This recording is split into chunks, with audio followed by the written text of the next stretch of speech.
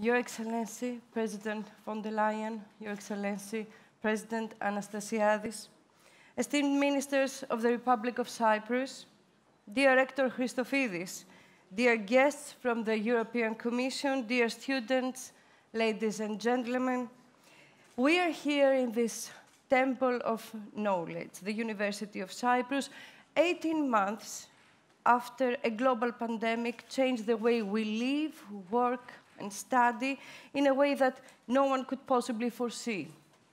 The EU reaction was quick, decisive, and effective. A European program like no other, with financial means of up to 800 billion euros, was put in place for the Next Generation EU. A program that will help recover from the crisis and build resilience for the future. Member States have devised their own national plan for recovery and resilience. Cyprus will receive 1.2 billion euros in grants and loans to implement by 2026 its national plan, Kypros to Avrio, Cyprus tomorrow, a set of crucial investment and reform measures to put forward by Cyprus to emerge stronger from the COVID-19 pandemic. And today, we have the honor and the pleasure to see this plan approved by the European Commission. And what are the main points of this plan? 6 key ministers of the government present the aspects under their portfolios in a video that we will watch right now together. We've learned how to move forward, to move with steady, solid steps. This is what has led us to where we are today, and what gives us the strength to reach a tomorrow that we ourselves create. With 2026 as our horizon, we're implementing a big vision towards a common tomorrow for all of us, a tomorrow that's better for all of us.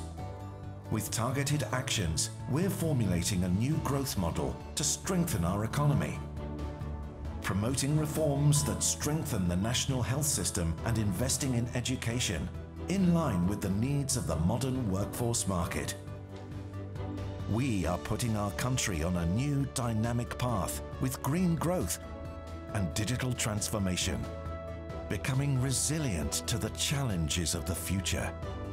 Vision has become a plan, and the plan has turned into action.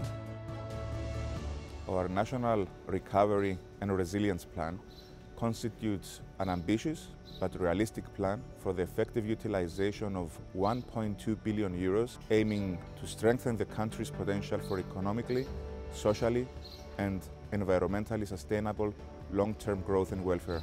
The plan is the result of an extensive work by the competent authorities, an extensive consultation with all stakeholders, and a highly productive collaboration with the Commission's services, for which we are grateful.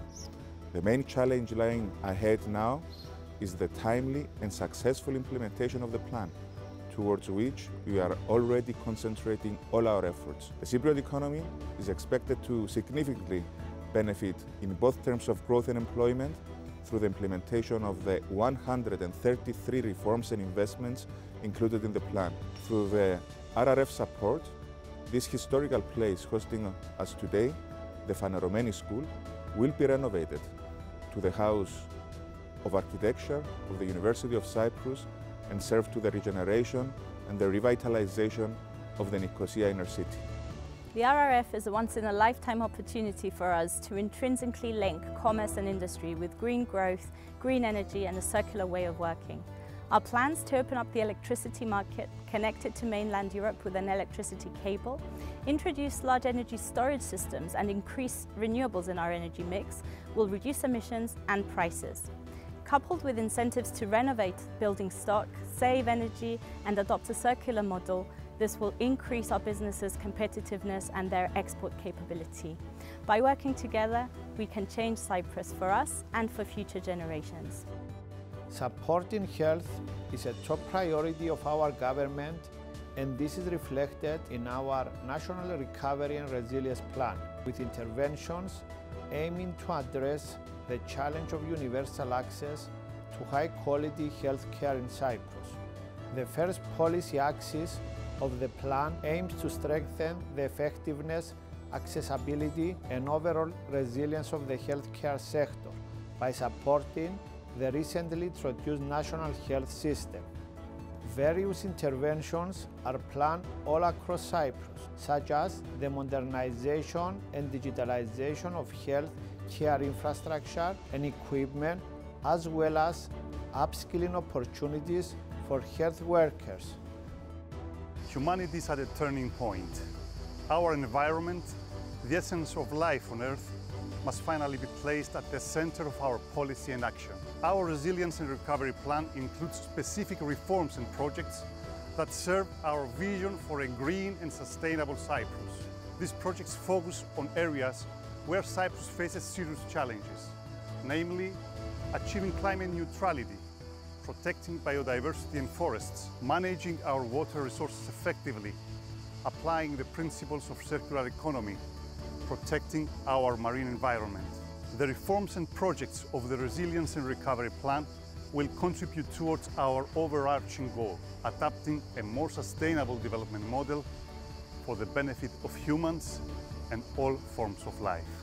The Recovery and Resilience Facility is instrumental to Europe's recovery and growth. Digital transformation is a key lever for economic competitiveness and social prosperity. This is a bold step forward to institutionalize change and digitally transform our economies and societies. Our national plan is an approach fit both for today's realities and tomorrow's challenges. Cyprus is allocating 23% of its total budget on digital in areas such as e-government, connectivity, digital skills, and digital transformation of businesses. This translates to new jobs, a more sustainable economy, and a more inclusive society. This is the time for action in shaping Europe's digital future. In the context of the Cyprus Recovery and Resilience Plan, we aim at contributing to energy efficiency and climate stability by upgrading school buildings through investment in photovoltaic panels and thermal installations. At the same time, pursuing early childhood education, we extend compulsory pre-primary education starting from the age of 4. Digital transformation is the other strategic target of the recovery plan.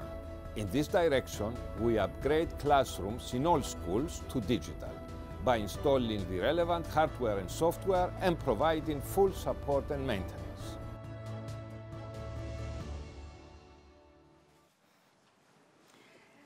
Ladies and gentlemen, it's an ambitious plan that Cyprus has put together for its future, for the future of its next generation. And here today we have 5 young people, just graduated, and young researchers who have accomplished highest honors in their domains. They have questions for their future. They have ideas and hopes, and they are here to present them and discuss them with the 2 presidents. First, I invite Dr. Diamando Hasapi, a medical graduate. Please, Diamando. Hello. My name is Diamando Hasapi, and I am a medical school graduate. It is my honor to be here with you today and a great opportunity to discuss our concerns. I have a question for President von der Leyen.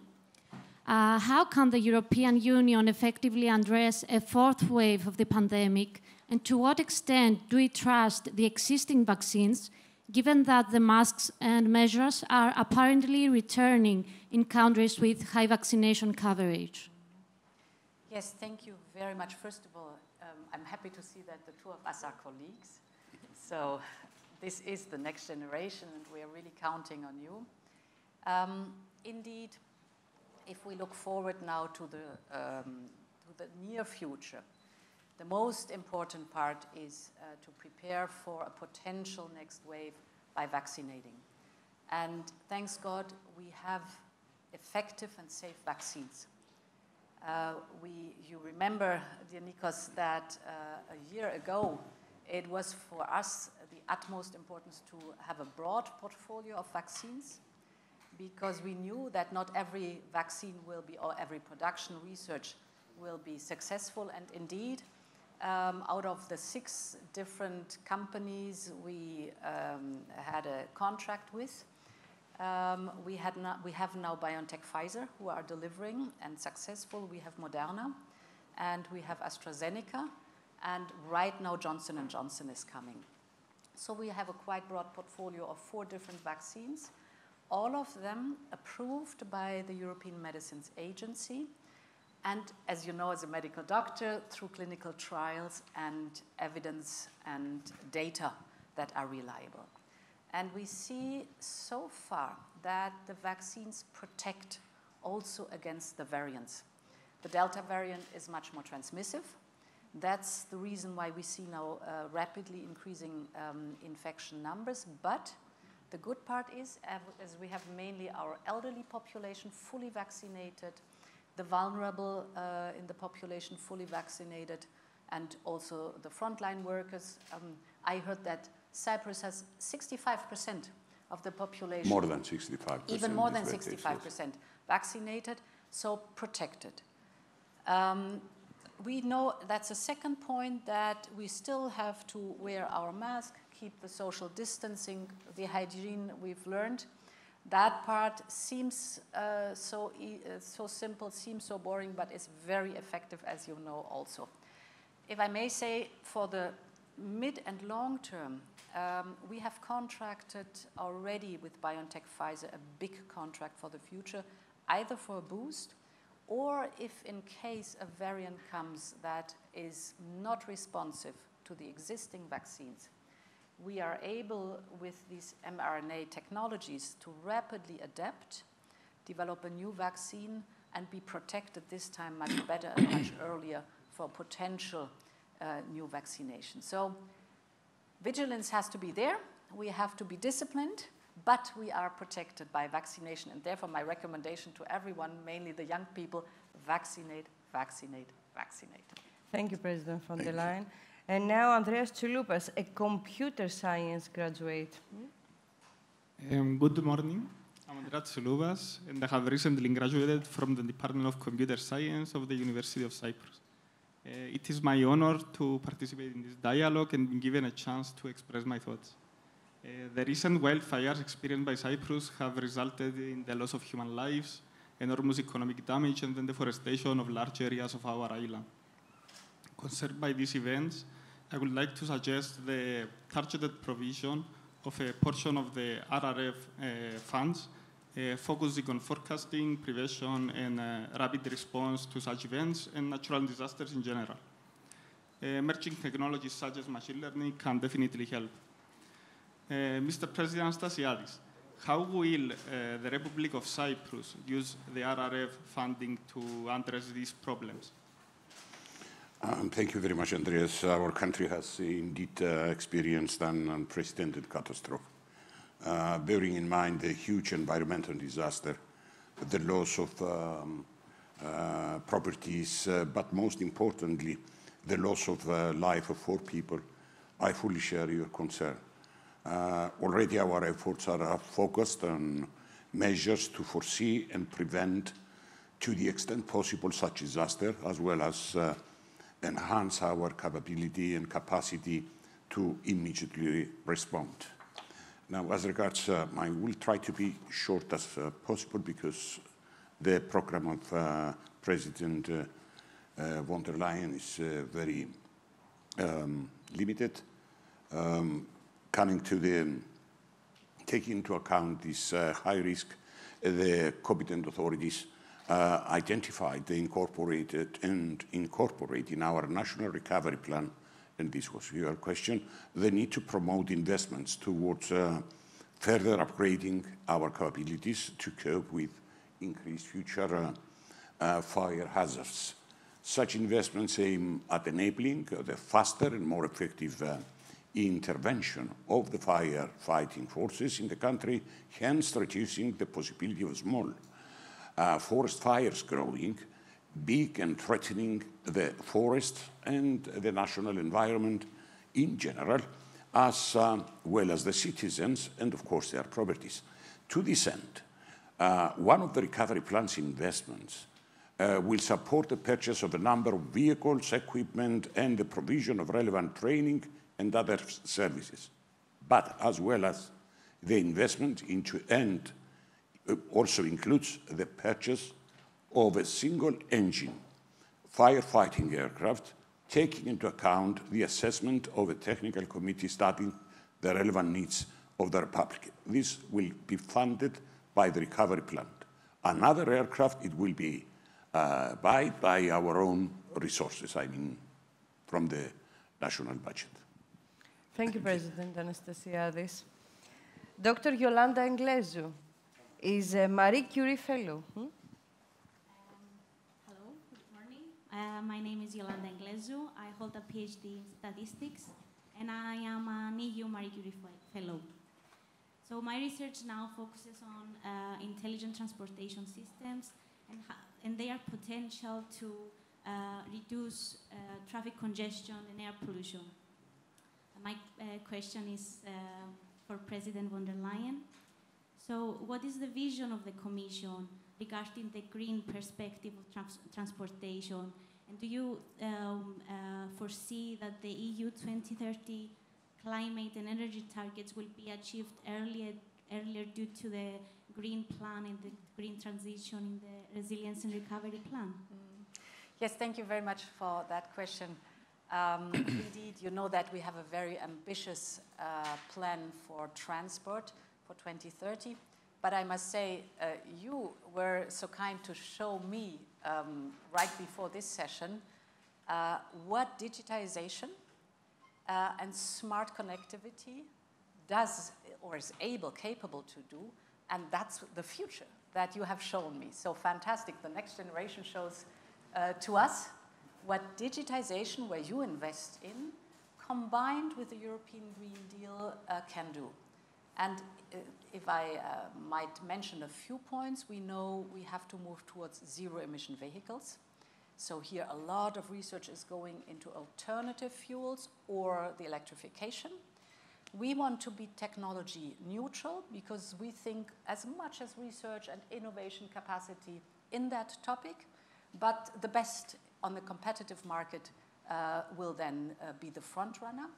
That's point number one. But you also showed that a planning for smooth traffic in the crowded areas, in the urban areas mainly, is extremely important also to reduce congestion and therefore to reduce pollution, and to save energy over time if we have electrified vehicles, for example.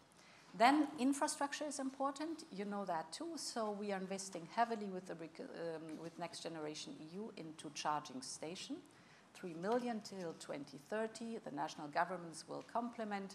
So there too it is important for us to improve. And overall, your example shows that the European Green Deal, putting a price on carbon, for example, through an ETS system on road and transport, is one part, but the digitization is the crucial factor to make the European Green Deal a success. And in the transport sector, you were excellently showing me that. Thank you, President von der Leyen. And now, Dr. Artemis Kondou, a research infrastructure manager at KIOS. Please. Thank you, Vivian. So my name is Artemis Kondou, and I hold a PhD in mechanical engineering, and I currently manage the research infrastructures development in Research Innovation Center of Excellence. So in our research center, we collaborate with the public sector to provide our technological expertise for several measures included in the Recovery and Resilience Plan. So in your assessment, Mr. President, what would be the contribution by research in the implementation of the plan, and what would be the impact for young researchers in terms of career opportunities and future jobs? Thank you very much, Artemis, and thank you very much for your comments. A community with, we are talking about our young researchers community, a community with active participation in our efforts towards the transformation to sustainability, which is in the core of the Recovery and Resilience Fund. Responding now to your inquiry, the vital contribution of research on both the society and the economy has been identified on time by the government, which fully supports the research work in Cyprus with special incentives, including, of course, tax ones. We can certainly take note of a series of remarkable achievements by our research and research community in terms of our country's participation in European and international funding programs with consequent significant impacts, not only in the field of research and innovation, but in other areas as well. As rightly noted, our centers of excellence have a key role to play in both further enhancing the country's research and innovation potential, but also in supporting other key players to effectively participate in the economic and social transformation that will lead the country to a green, digitized, innovative and competitive economy that utilizes its research and innovation results. A series of measures, including in our recovery and resilience plan, aim to strengthen the links between research organizations and enterprises, increase intensity in research and development activity, as well as to make all publicly funded research infrastructures accessible to the entire ecosystem. Now, that is why I expect that the promotion of a research and innovation culture to the whole spectrum of the economy will create the necessary conditions and more opportunities for training, further investments in research and innovation with consequent impacts in the creation of new jobs in all fields where research and innovation is connected. Thank you, Artemis. Thank you, President Anastasiadis. And finally, Andreas Stylianou, a postgraduate student from the Young Universities for the Future of Europe. Hello, my name is Andreas Stylianou, and I'm a postgraduate student from the University of Cyprus, holding a degree in education. My question is towards the President of the European Commission, and I wanted to ask, how does the European Commission intend to support the long-term sustainability of the European university alliances?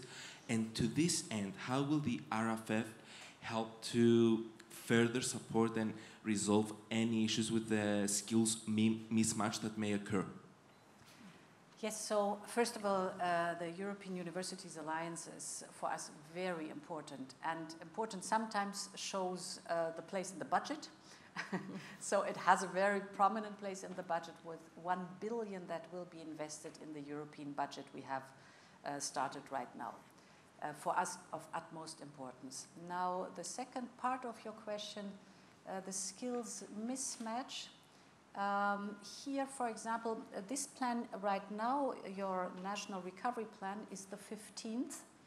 We are approving in Europe, and up to today, for example, so up to the 15th plan, others are to come, we see that there is an investment in the recovery and resilience plans already of 45 billion in education, skilling, reskilling and upskilling. And there's a second part so far that we see 15 billion going into labor services or employment services that exactly match the demand from the labor market and the supply. So that people who are interested in topics get the skilling, and the labor services know exactly what kind of company is searching for exactly that skill. So here too, a smart combination, of course often digitized, improves the market situation for all those people who want to contribute to the labor market but need the right skills, and therefore Next Generation EU is investing heavily in that part. Thank you very much, Ursula. Thank you, Your Excellencies. Thank you for your participation and for your clear and promising answers to the questions and ideas of our future generation. As President von der Leyen would say, Long live Europe. I invited you all now to proceed to the next part of today's visit, the press conference on the approval of Cyprus Recovery and Resilience Plan that will take place in the library building. Thank you. Thank you very much.